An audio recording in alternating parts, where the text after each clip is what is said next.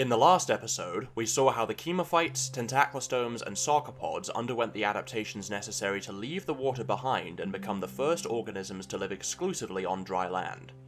But evolution isn't a linear process, and as these groups make the transition to land, they'll continuously diversify to fill the myriad niches offered by their new terrestrial habitat. To begin with, the environment our alien organisms find themselves in, having emerged from the water, will be warm, wet, and tropical.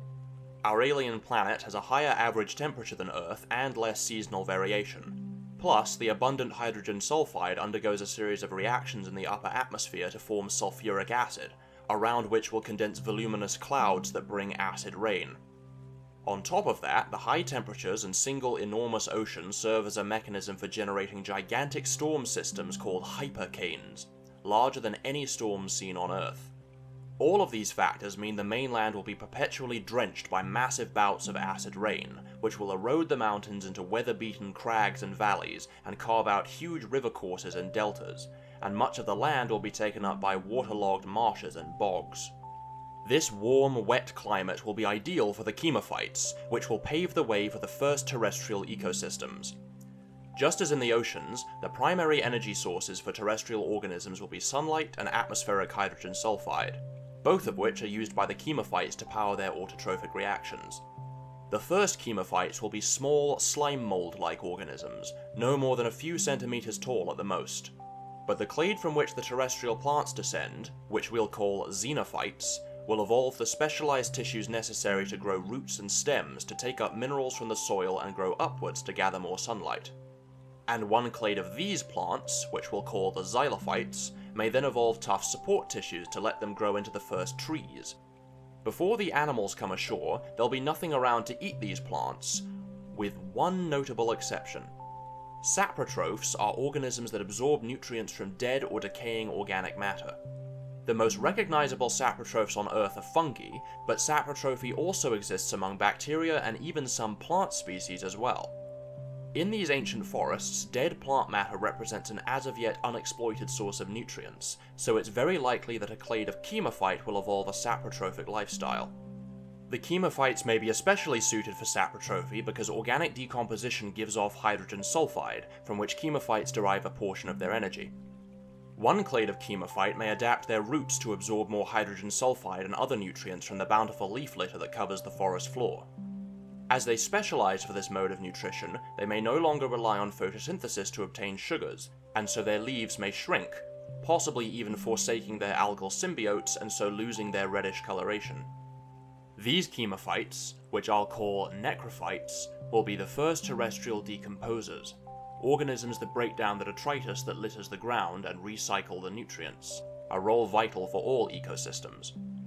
Things will remain this way until the Tentaclostomes launch their invasion of land, which is likely to occur alongside or very shortly after the first terrestrial plants.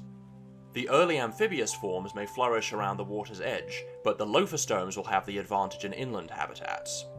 The first Lophostomes will likely be adaptable generalists, since they won't have had much time to specialize for living in the forests. In this new environment, their survival rates may be fairly low, so they'll be incentivized to reproduce quickly and frequently to maintain a stable population. This strategy of rapid reproduction is sometimes called R-selection. R-selected species are those who produce large numbers of offspring, of which only a small proportion survive. R-selected species tend to be small, have short lifespans, and often thrive when colonizing new habitats. The sessile anthostomes also exhibit this mode of reproduction with their broadcast spawning, and so the Lophostomes may inherit similar reproductive tendencies, producing thousands of eggs in a single spawning, the majority of which will die before reaching maturity. As these Lophostomes proliferate, they'll undergo a spurt of rapid diversification to fill all the various available niches, what's called an adaptive radiation. One clade of Lophostomes may exploit the niches of small-bodied creatures, shrinking down to only a few centimeters long. Below a certain size, their shell won't provide any decent protection, and so isn't needed and may be lost entirely. A small size also means they won't weigh very much, and so will need comparatively little muscular effort to support themselves, so their stubby legs may become longer and more flexible, which will also let them climb plant stems and burrow through leaf litter. Because they're so low to the ground, even the tiniest variation in terrain may obstruct their line of sight, so their eye stalks may lengthen into periscope-like structures to let them see over obstacles and increase their field of view. These tiny Lophostomes will exploit similar niches to those filled by arthropods on Earth, and, much like the arthropods, they may reach staggering levels of diversity. Arthropods account for over 80% of all animal species. The total species count of all chordates, mollusks, flatworms, and roundworms combined wouldn't even be equal to the number of beetle species alone. We'll touch on this again later, but one of the primary drivers of biodiversity is habitat variation, which is much more appreciable on small scales, so our tiny Lophostomes may reach levels of profusion comparable to the arthropods. Also like arthropods, they may maintain the R-selected tendencies of the earlier Lophostomes, as R-selection tends to be favoured at small body sizes, since the only real way they can defend themselves against larger predators is to reproduce faster than the rate at which their predators can eat them, much like the tachypods that constitute the majority of marine plankton. I'll call these tiny creatures Malacoforms. Their diversity may be too great to adequately catalogue, but we can still map out several major lineages. Early on in their evolution, some clades may specialise for feeding on plants, forming the first link in the food chain. Some may evolve their manipulator limbs into cutting tools to crop and process the softer tissues around the leaves and branches, while others may evolve compact, robust mouthparts to bore through the harder tissues around the stems and roots, while still others may evolve a proboscis ringed with sharp serrations to pierce the plant's outer cuticles and suck out the nutrient-rich vascular fluids. As these herbivorous clades establish themselves, other clades of Malacoforms may evolve to feed on them. Some may adapt their tentacles into sharp, fang-like claws for impaling and butchering prey, while others may evolve longer, whip-like tentacles to ensnare and restrain their prey. And some may evolve to become scavengers or detritivores, feeding on carrion and decaying organic matter along with the necrophytes. Each of these groups may contain thousands of species, and they'll form the basis of just about every terrestrial ecosystem across the planet. While the Malacoforms may be incredibly diverse, other Lophostome clades may maintain a decent size as well as a hard shell.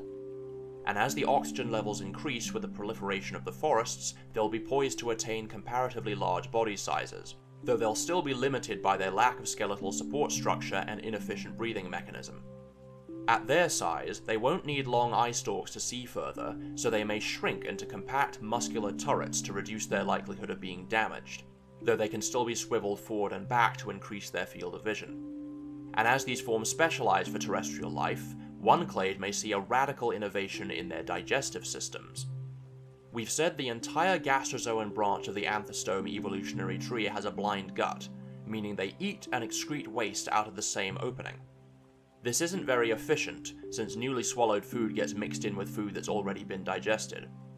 On Earth, many clades have secondarily evolved a through gut from an ancestral blind gut, so the same thing may happen in the Lophostomes. Perhaps in one innovative clade, the gut evolves a sort of partition to form into a U-shaped tract with separate canals for ingestion and excretion. This development will help them extract more nutrients from their food than other clades, and so these Lophostomes, which I'll call Diplostomes, may become the dominant group of large land animals in these ancient forests. A larger body size may also result in these Diplostomes shifting from R-selection to K-selection. Instead of reproducing in vast numbers like R-selected species, K-selected species produce fewer offspring, but invest more heavily in those offspring to foster a higher chance of them surviving. K-selection tends to be favoured by species that are large, have relatively long lifespans, or live in crowded ecosystems or at high population densities. The Diplostomes' increasing size may therefore occur alongside a decrease in the number of fertilised eggs they produce in any given clutch, from the several thousand eggs in the ancestral Lophostomes to only a few hundred or even several dozen in larger forms. Keep in mind R and K selection exists on a spectrum, and most species will exist somewhere between the two extremes, and some species may even alternate between them.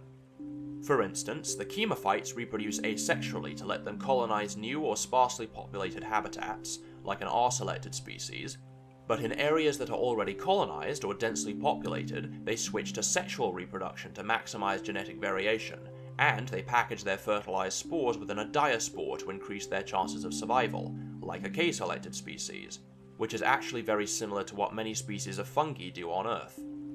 The Diplostomes may become increasingly K-selected as they evolve larger body sizes, which will be facilitated by the increase in atmospheric oxygen as well as their efficient digestive systems.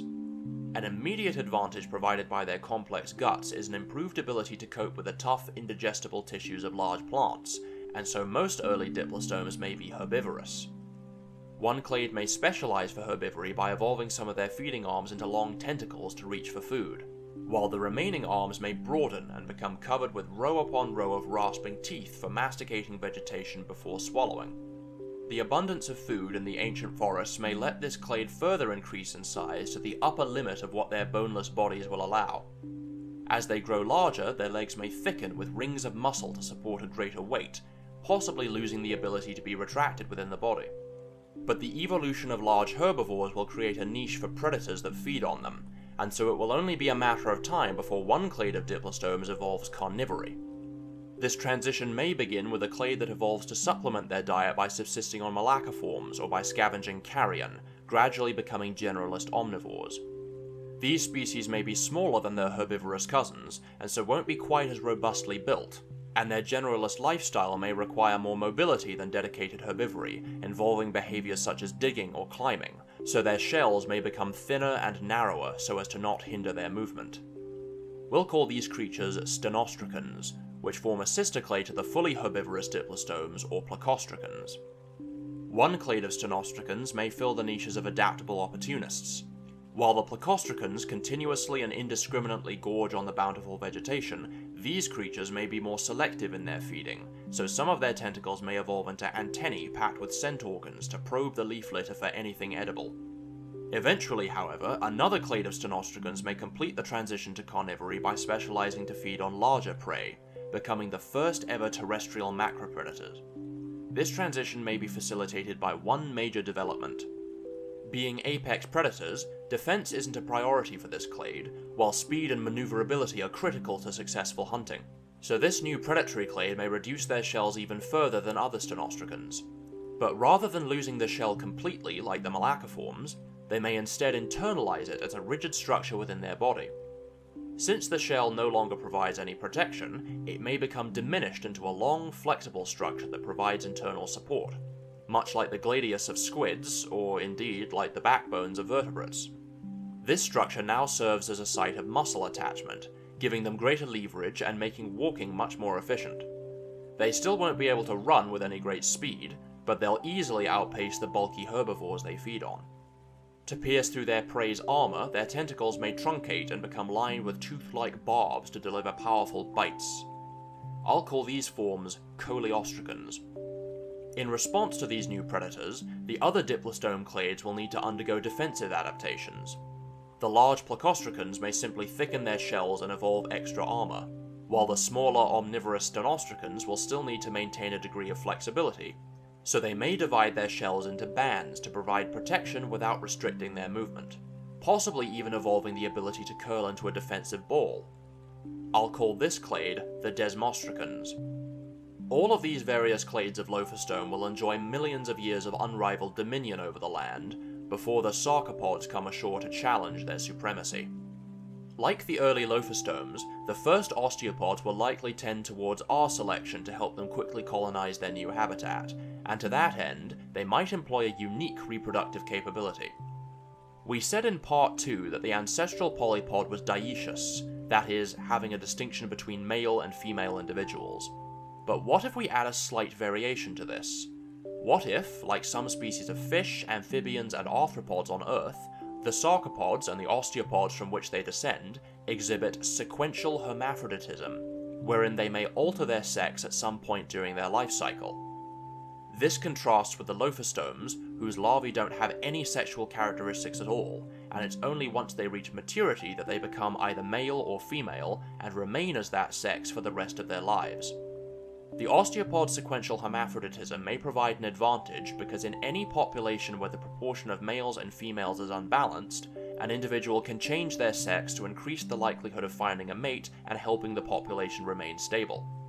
Unlike the early Lophostomes, the first osteopods will evolve among an already crowded ecosystem, so for the osteopods to adapt to any terrestrial niches, they'll need to compete with the dominant Lophostome clades. but the osteopods are provided with a considerable advantage from their internal skeletons and efficient breathing systems, which will grant them much greater potential size and maneuverability than the Lophostomes. As the skeleton evolves, the osteopods may split into two lineages. One may evolve multiple flexible limb girdles for increased mobility and speed, while the other may evolve a single fused limb girdle to support a larger body size. We'll call these two lineages Poliscians and Syniscians respectively. The early Poliscians will be small and adaptable omnivores, relying on their speed and agility to survive, while the Syniscians' robust skeletons will allow them to specialize for the niches of large ground dwellers, rapidly becoming the biggest land animals on the planet. As they get larger, their feet will broaden, since if the feet are too narrow they'll sink into the ground, which would be especially problematic in the muddy swamps that cover much of the landscape. Unlike tetrapods on Earth, their feet won't bear any digits, instead consisting of a single toe-like claw with gripping surfaces on the underside. Earth's tetrapods inherited their fingers and toes from their lobe-finned fish ancestors, but the sarcopods from which the osteopods descend have hydraulic feet instead of fins and have no digits to speak of, so the osteopods will likewise be toeless. The rise of these new clades will spark an evolutionary battle between the Lophostomes and the osteopods for dominance of the terrestrial ecosystems. The competitive exclusion principle states that no two species can occupy the same niche in the same ecosystem without one outcompeting the other.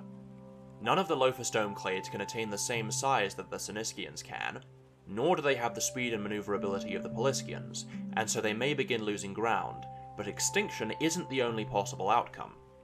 Niche partitioning is the process whereby species competing for the same niche undergo adaptations for a more specific realization of that niche, such that they can coexist. For example, the various species of anoles found on the Caribbean islands, while all filling the general niche of tree-dwelling insectivores, avoid competition with each other by living in different microhabitats defined by specific types of vegetation and levels of sunlight and moisture. The competing clades of Lophostomes and osteopods may do something similar, evolving to live in different habitats and competing for different resources. For example, the Desmostracans and Poliscians, both comprising adaptable omnivores, may avoid competition with each other by specializing for different diets. The Poliscians may take advantage of their mobility to climb and live among tree branches, where they may feed on leaves and mixed plant matter in addition to scavenging and hunting small prey. Their mandibles may broaden into chisel-like structures to help cope with a variety of food items, as well as to chew through the tough outer cuticles of the trees and search for wood-boring Malacoforms. To help them climb trees and clamber over rough terrain, the gripping surfaces on their feet may evolve claws, and their limbs may lengthen to span the gaps between branches. Living in trees also serves as a defensive adaptation, as they'll be out of reach of many of the large ground predators, and many species may complement this with camouflage patterns to let them blend into the red leaves of the surrounding foliage. These will be some of the first ever arboreal animals, living in a similar way to rodents or prosimians. I'll call these creatures Platydonts.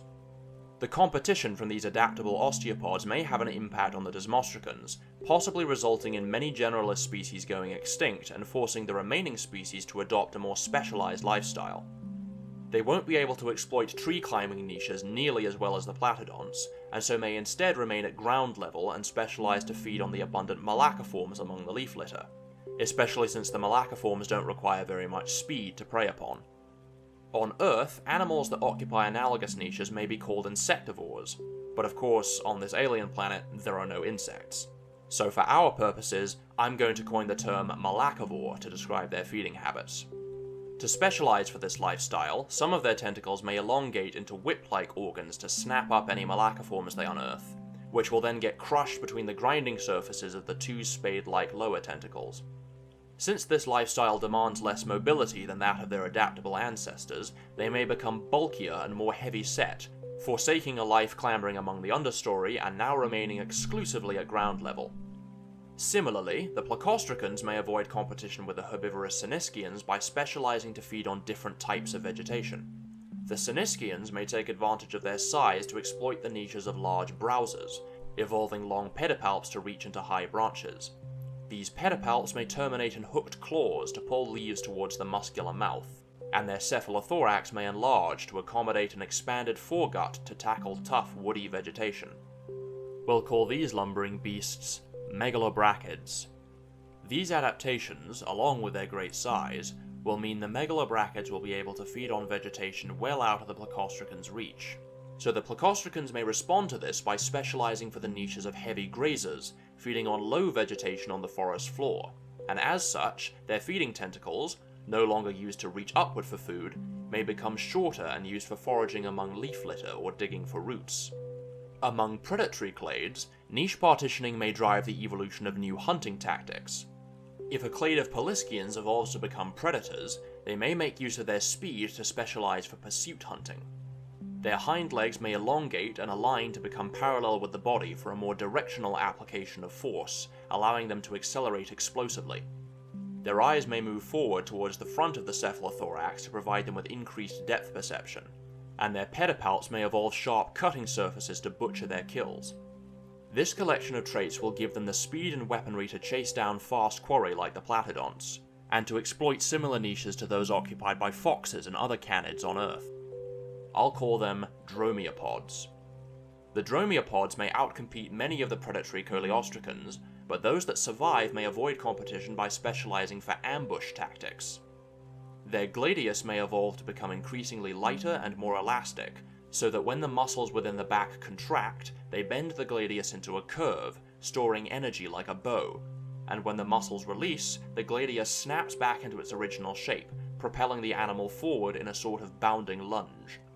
This may lead to them evolving a bizarre inchworm-like mode of locomotion, as well as an impressive jumping ability, which they may make ample use of to escape larger predators or to ambush prey. Many species may undergo further niche partitioning by evolving to live among tree branches that are too high or precarious for the Dromaeopods, which are primarily adapted for life in the understory. Their walking legs may lose their weight-bearing capabilities and evolve to grip and cling to tree branches like forceps, as well as to anchor themselves in place when lunging at prey. With these adaptations, these Diplostomes, which I'll call elastospondylus, will become the most mobile Lophostomes yet, perhaps sufficient to become prolific arboreal ambush predators, feeding on the Malacoforms and Platydonts they share the trees with. The Megalobrachids, however, may be too large to serve as suitable targets for either the elastospondylus or the Dromaeopods, which are specialized for hunting small, fast prey. But once again, where there's a gap in the food chain, something will inevitably evolve to fill it. In this case, early on in the Siniskians' history, the same stock from which the Megalobrachids diverged may give rise to a clade of large carnivores. They may use their strong pedipalps to grab and restrain prey, while their eyes, much like those of the Dromaeopods, may cluster towards the front of the cephalothorax to help them zero in on prey. Their mandibles may lengthen and become more heavily muscled, while their teeth may extend and sharpen to slice through flesh. These creatures will become the new apex predators of these early ecosystems, and the largest carnivores of their time. However, despite their size and ferocity, they may still retain some of the omnivorous tendencies of the ancestral Siniskians, allowing them to subsist on vegetation or carrion if need be, somewhat like bears or the extinct Entelodonts on Earth. We'll call these creatures Dinognathans. And with that, our terrestrial ecosystems are looking fairly well fleshed out, and our two body plans have seen some major developments along the way. As always, keep in mind that these are only the major groups we're detailing here, and there are likely to be innumerable other clades that come and go alongside them.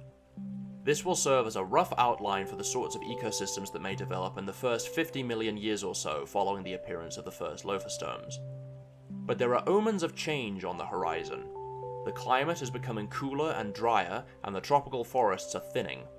The stable, hospitable habitats our species have thrived in thus far won't last forever, and so these clades will need to adapt to a changing world or face extinction.